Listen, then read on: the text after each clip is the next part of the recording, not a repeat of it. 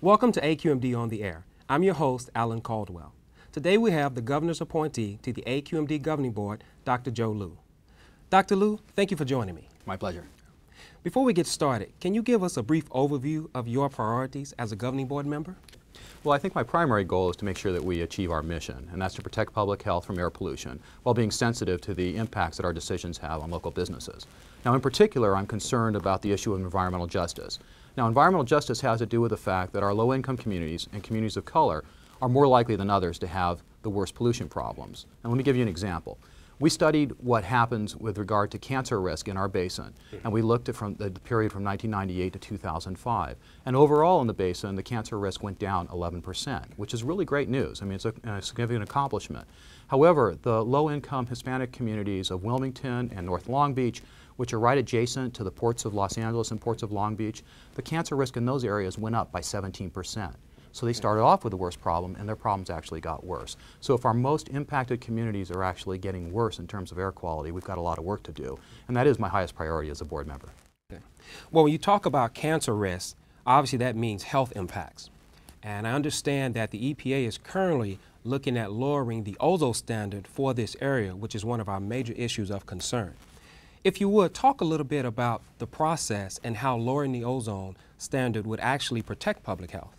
Well, in January of this year, the United States Environmental Protection Agency proposed to strengthen our ozone standard for the nation's ambient air quality standards. Now, ozone is more commonly referred to as smog, at least ground level ozone.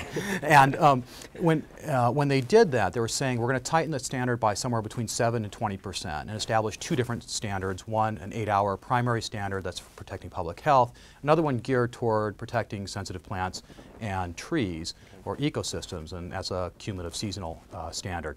Now, the idea is that the health studies have shown that the effects of ozone have had really greater effects on the plants and the people than they had assumed in terms of the adverse impacts.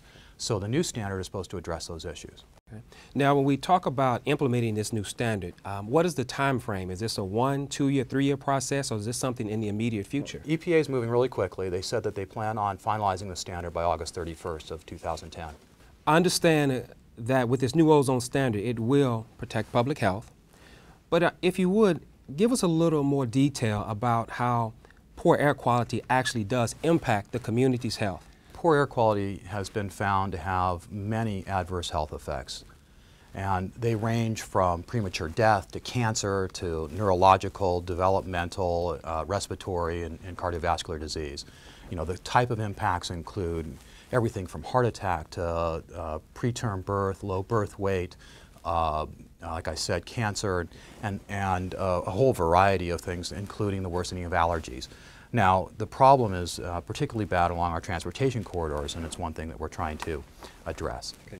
Well, when you talk about the transportation corridor, you're looking at the highways, the roadways, and I understand there's a term called the near roadway effect. Can you tell me a little bit about what the near roadway effect is and also what's being done to address that issue? Well, what scientists have found when they've studied the issue is that the people who live, work, and go to school near a freeway or heavily traveled roadway are more likely to suffer the type of adverse health effects that are associated with air pollution exposure.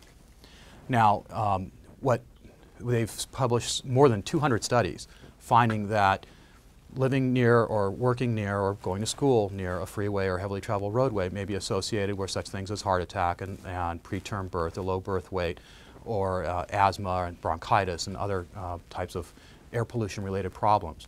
The idea is that we need to do something about it. Fortunately, we found that the farther away you get from those freeways or transportation corridors, the amount of pollution drops off relatively quickly. So the idea is to create buffer zones or reduce traffic congestion or find other ways such as sound walls that actually serve as a barrier to air pollution or installing particular filters in homes near those freeways. Okay, it's very good information. Now, before we finish off, I want to focus a little bit on the children. I understand that AQMD is working on a project that will allow filters to be put in schools to better protect children's health. If you would, tell us a little bit about the project and also tell us how that impacts the children's health at the school? Yes, we have a really great project that we did, a pilot project with elementary schools in this port area, the one I told you about that is so highly impacted. We chose 3 schools in that area, and we installed particulate filters, different type of particulate filters in the classrooms to see what kind of effect it would have. We found that the particulate filters were very effective in reducing particulate matter in the classroom, up to 90%. And the good news is that the panel filters, which were the least expensive ones, were also the most effective. So this is a program that we're now looking at to expand and to really try to reduce pollution in the classroom for those children that are in our most impacted schools. Well, Dr. Lyou, I want to thank you for joining me today.